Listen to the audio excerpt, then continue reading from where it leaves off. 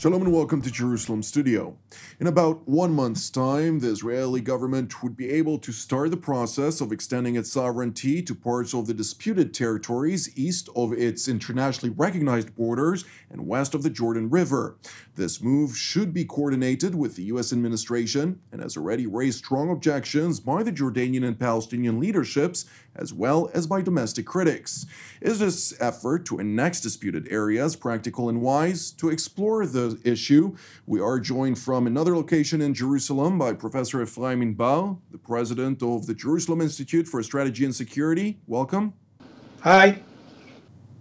Also joining our panel from Central Israel is Colonel in Reserve Reuven Ben-Shalom, who is a cross-cultural strategist and associate at the International Institute for Counter-Terrorism at the IDC in Herzliya. Welcome. Hi. And joining me here at the studio is our TV7 analyst, Mr. Amir Oren, and I would like to immediately also dive into this topic. Mr. Oren, give us a broader understanding of this specific topic. So what do we talk about when we talk about annexation? 53 years ago this week, the Israeli Defense Forces captured certain territories, as you said, east of Israel's border from the Hashemite Kingdom of Jordan. But these territories were not a sovereign part of Jordan, because even though King Abdullah I of Jordan annexed these territories right after the 1948 war, almost no one in the world recognized it. So it was a unilateral move. Israel captured the territories, but their status waited until it will be finally resolved in negotiations between Israel and the Arabs. Lo and behold, 53 years have elapsed and nothing concrete, nothing permanent has been settled. Yes, in the Oslo Accords, the Palestinian Authority was established in the negotiations between Israel and the Palestinian Liberation Organization, but these negotiations also stalled. Now comes President Trump, who is an ardent supporter of the current government of Israel's program, and says that he is going to allow the Netanyahu government to extend the sovereignty of the State of Israel over certain parts of the occupied and disputed territories, provided that there will also be a Palestinian state that will be established after 4 years of negotiations, and that there will be a swap in which some territories right now under the control and sovereignty of Israel would be given to this Palestinian state, which is not yet in existence, and Israel could extend its sovereignty to the Jordan Valley and to other areas in which there are Jewish settlements. I would like to ask you, Professor Inbar, with regard to what Mr. Oren just stated. The situation is very complex. Of course, the Arab dissidents that are living currently in the territories that are defined as the West Bank, which includes, of course, the Jordan Valley and the biblical districts of Judea and Samaria, have adopted their so-called historic titles of what was before the State of Israel was established. Palestinians under British mandated Palestine, even though at the time they kind of rejected this definition. But I would like to ask you specifically, why now? Why after 53 years, since Israel was able to take over those territories and has debated the question of annexation, of asserting Jerusalem's sovereignty over those territories for many, many years, and refused to do so quite incessantly, for that matter? Why now is the situation in which they say, okay, this is the time to do so, even though there's still pretty much the same objection that was several years back? Well, I think that the situation is entirely different. Now the Americans are backing Israeli applying their law to parts of Judea and Samaria. It is part of a peace plan. It is done in coordination with the US, the strongest power in the world now.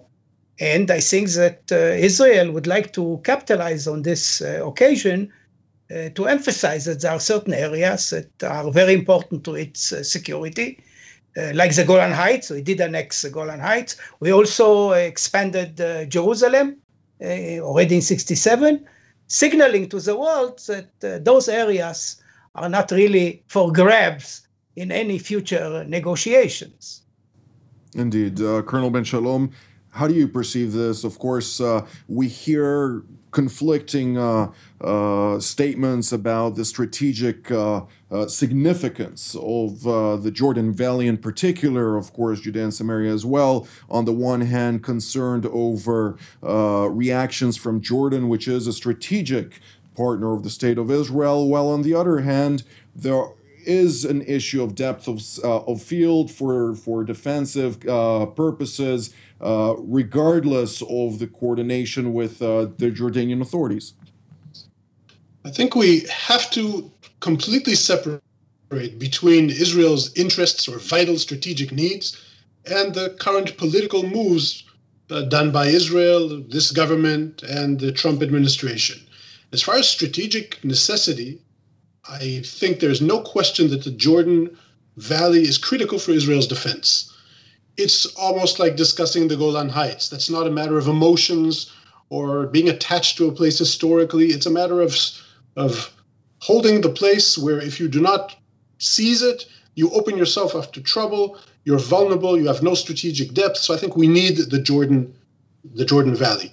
But that has nothing to do with the current timing and the way it is done. That's a completely separate issue. Remember that in Israel, we lack a defined strategy. If we all knew what our government plans to do in the long run and how the government plans to achieve it and what milestones, maybe then we could know how it fits in. Certainly now it's utilizing the fact that we feel that we have a very supportive administration in Washington that almost enables anything we want. So I think that's the timing. But, and we can discuss this later, I don't think we're looking out for the dangers of the current timing and, of course, the political aspects of this and how it could ignite a cascade of events in the Middle East. Indeed, a significant but. Mr. Oren, when we're talking about moving on annexation, the Israeli authorities are, of course, very eager of doing something like this at this moment, but at the same time, the Americans are very relaxed, very laid back, saying very clearly it's not only the 30% that you're allowed in the so-called deal of the century, but we're talking also right now about accepting the 100%. Well, on the one hand, we have Benny Gantz, the alternate prime minister and defense minister, saying we will accept all of the American proposal. Netanyahu is not very eager to move ahead on accepting all of it because of also his own political bloc, which is very reluctant of accepting significant parts, including a Palestinian state, which Netanyahu himself says, as long as he is prime minister, this will never come to pass. So Netanyahu has been in office for 14 years now, 3 years in the 1990s and 11 consecutive years. And he has almost nothing to show for it as far as legacy is concerned. If he were to resign from office today and his supporters were to look back and ask themselves, so what permanent assets did he leave us? The answer would be almost nothing. Day to day, things may have been fine between wars and campaigns, but there is nothing permanent to give him credit for. So he wants to have... Even when we're talking about American recognition of Jerusalem, the moving from the embassy from Tel Aviv to Jerusalem, the recognition of the Golan Heights by the United States, a lot of things that Netanyahu has claimed credit for his close ties with U.S. President Donald Trump, which is quite apparent. So the operative word in what you said is American. And one cannot equate the United States of America with the world. Yes, of course, as Efraim Inbar said, the United States is, of course, the most important power on earth. But nevertheless, if you want global recognition, if you want it in the United Nations, then as the song says, we'll take Manhattan, that is the UN headquarters, and then the world. So we have taken Washington, but we have not taken Manhattan.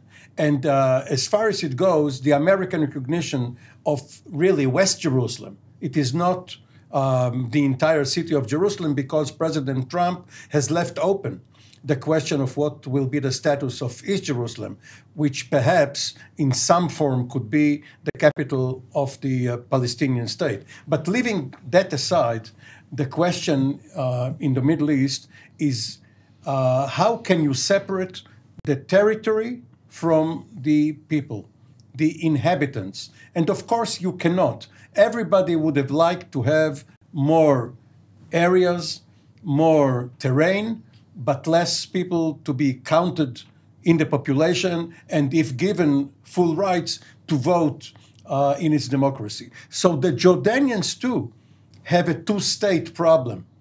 The Hashemite Kingdom of Jordan, which is right now only on the East Bank, only as the original Transjordan, does not really want the West Bank to come back under its sovereignty.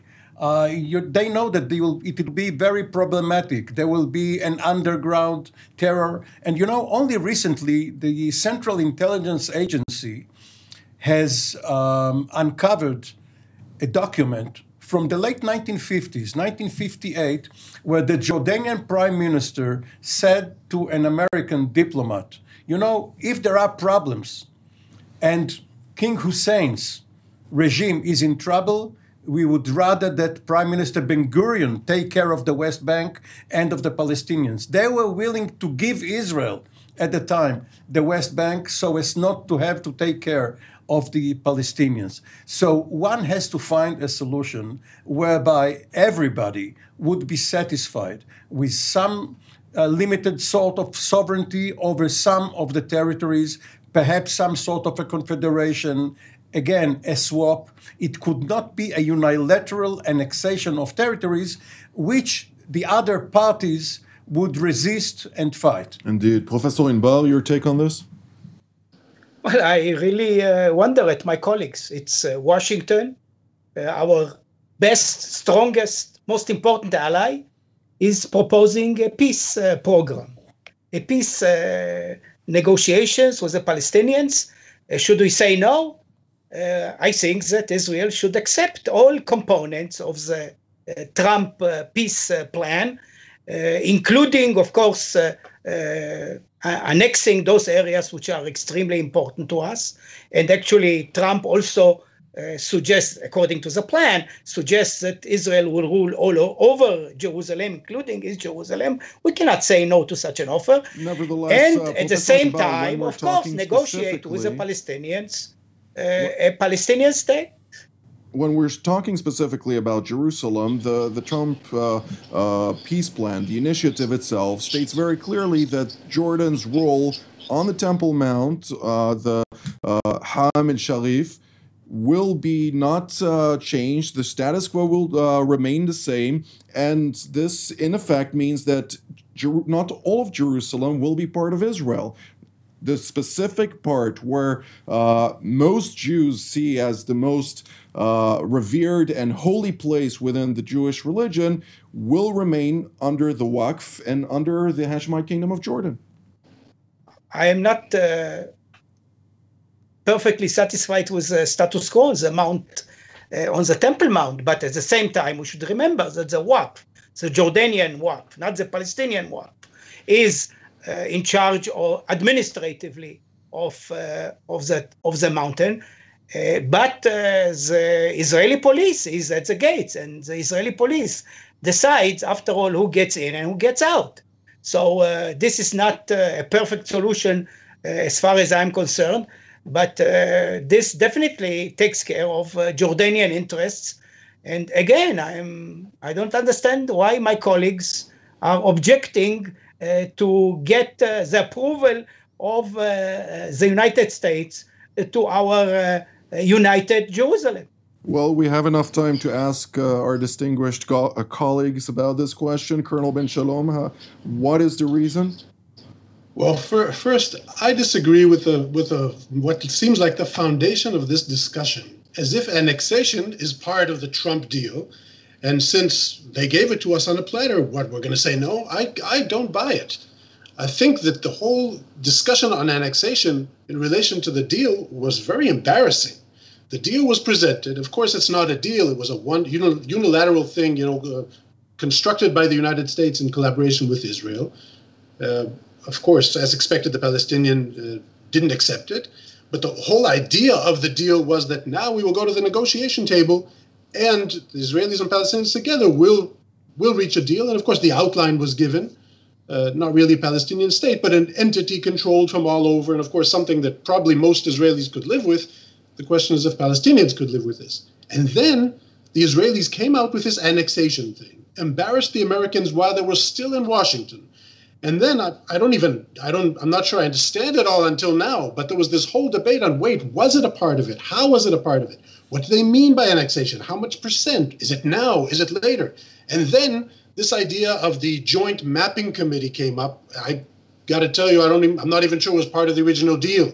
Maybe it was brought up later in order to fix the situation that already was unraveling. But right now we have a situation where everybody feels like, that's it. We got annexation. Yay, we won. We stuck it to the Palestinians. We got the territory. I think that's not the situation. I think our basic terminology is even wrong. And so I don't even think it's a debate if we need it or not, or if we should someday annex it and how, but it's just like running with it, enjoying like our so-called victory, just as Israelis like to do, seeing the short term and not the long term. And remember, I didn't even say my opinion on should we someday in some form or other annex a certain part of the territory. The question is how to do it in the right way. And again, there's a lot to lose if we do a miscalculation now. Indeed, Mr. Oren. The Israeli doctrine has always been defense first, security first.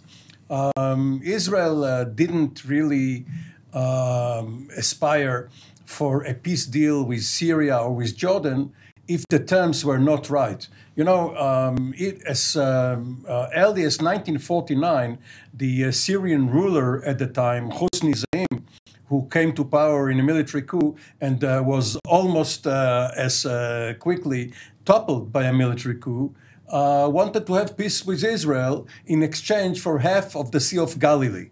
Now, so of course, Ben-Gurion said that the price was too high. Peace is fine, but not at that price. If annexing the Jordan Valley will be to Israel's detriment, security-wise, then it's a bad deal. The status quo right now, vis-a-vis Jordan, along the Jordan River, and with military and intelligence cooperation between the countries is fine. If it ain't broke, why fix it? Why annex it and then start a whole new conflict with both Jordan, which is one of the only two Arab countries to have peace with Israel, and with the moderate Palestinian regime of Mahmoud Abbas, who has no alternative but to announce that he is going to break the security coordination with Israel. Things have been fine. Why change it only for the sake of domestic politics, both in Israel and in the United States? Professor Inbar? Well, I think that it's quite clear that annexation is signaling a permanent presence for Israel in the future. This is what we've done in Syria, in the Golan Heights, also in Jerusalem. So this is one reason why to annex this area. Another reason is that the status quo is not satisfactory because the Palestinian Authority is gradually eroding our control of all Area C and also particularly in the Jordan Valley. Another reason, we waited for the Palestinians for so many years. Oslo was in 93. We hoped to have a deal with them. They refused to come to the negotiating table for the past 4 or 5 years. And I don't believe they will ever agree to anything. They want Jerusalem, they want 67 borders. Their demands are totally unrealistic. And the next thing now is maybe an additional will influence their learning curve. Unless they become more realistic, there will never be a deal between us and them. Therefore, I think this is an important signal to the Palestinians, to the whole world, that time is not on their side. If time passes without them coming to the negotiating table, they'll have something to lose. Indeed. However, and this is something that I would like to ask you, Colonel Ben-Shalom, when we're talking about the previous initiatives that were heard by different U.S. administrations, by the Europeans, in cooperation with the international community, all of them have already designated that the final solution should be, unequivocally, a two-state solution, regardless of a final agreement negotiated on the basis of direct negotiations. And this has put both the Palestinians, many of whom have for years said, no, we actually want a one-state solution. And on the other hand, many Israelis who say, okay, we want a one-state solution. So where is the situation so problematic in which a two-state solution is not a viable solution, for that matter, after so many years of negotiations and discussions and strategic thinking and many published papers? It seems like this has already run its course, and maybe an alternative should be on the table, something that not everybody is willing to accept. You're right, but I think there is no wise solution. It's not like we have this solution, that solution. Hey, we'll pick the smart one. There's no smart solution. A one-state solution, by the way, means catastrophe for Israel. That really means turning the whole place into one big state, equal vote for everyone, and actually the fundamental idea of the Jewish state is gone. So I don't think anybody really wants that. And remember that on the sidelines, fanatics on both sides, we have ideas that float up there that are not really viable, and that really mean, catastrophe for Israel. I think that the two-state solution, if you mean by that, going back to the 67 borders and having a Palestinian state and what a state means for around the world, a sovereign state with a military and everything, also that is a catastrophe for Israel. So we all understand that we need some kind of creative solution. For a long time, we've been waiting for some secret deal, that being cooked in Washington, and then it came out, and it turned out that it was, by the way, they worked very hard, and they were very creative, but it was a one-side thing that doesn't grant the Palestinians a state, but a small entity that they can live in, surrounded in all directions, no military, and we control everything. So of course they would say no to that. So I don't think this discussion at all is dealing with a reasonable solution that's on the table now, only managing the conflict. And as Amir Oren just said, we've been managing it not bad. By the way, from an Israeli perspective, the Palestinians always felt that they gain the more they wait. And of course, they were miserably wrong, because the more they waited and the more they took aggressive or tactics of terror, of course, the more they lost. That means they're losing and losing ground, and they feel it, which is why the more we push forward now unilaterally, they're going to up the heat. And we saw it just recently when President Abbas ceased or declared that he's ceasing the cooperation with Israel. So the only issue now is to play it right as far as the measures right now, not find a solution now. Indeed. Well, we're drawing near to the end of the program, so I'd like to give each and every one of you the opportunity to have a closing analysis for the near future. Mr. Oren, we'll start with you. Many Israeli experts with deep defense background oppose annexation, and they point out that the costs, even on the ground, when you have a new border, you have to invest billions of shekels and a lot of manpower to safeguard those fences and the settlements, if it is done without the cooperation of the Palestinians. And it seems as if many Israeli newspaper readers or television watchers do not understand that the terms extending sovereignty and annexation are not synonymous. One can extend one's sovereignty if there is a deal by which the Palestinians also annex parts of Israel's territory. So if Israelis dream only of net gains, it is not going to happen. Professor Inbar? I think that I would like to point out that the extending the Israeli law to the Jordan Valley and around Jerusalem is not a right-wing dream. It is rooted deeply in the labor right ideology. This is a plan that Alon initiated, that Rabin supported in his last speech. And most important, it has great consensus among the Israelis. We just published a poll that over 60% of the Israelis, including Arab citizens, support it. And among the Jews, it is 70% that are supporting the Israeli extending its law over the Jordan Valley. Mm-hmm. So a policy that is backed by the Israeli consensus, that is backed by the United States, I think this is the optimum for Israel. Colonel Ben-Shalom?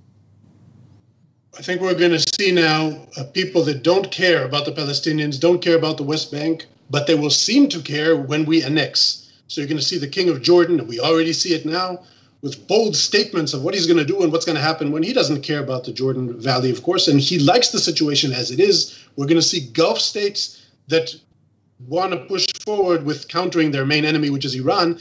They don't want to deal with the Palestinians, but when we force them to put that on the plate with annexation, of course, politically, they will have to counter that. So that's what we're going to see. People that don't care showing as if they care. Not to forget, of course, also the European capitals that have already announced their plans of imposing some punitive measures against Israel if such a move is indeed in the near future. I'd like to thank Professor Inbar, Colonel Ben-Shalom, and Mr. Oren for being here today and being part of this panel from afar. And I'd like to thank our viewers as well, and we will see you next time. You just watched TV7 Jerusalem Studio. We encourage you to pray for the challenges raised in today's program. If you were blessed by our production, please consider supporting TV7 Israel. The details of our respective bank accounts for donations from Europe and the United States appear on the screen. Your generosity allows us to continue to serve God's calling, to broadcast content that truly matters through TV7 Israel from Jerusalem.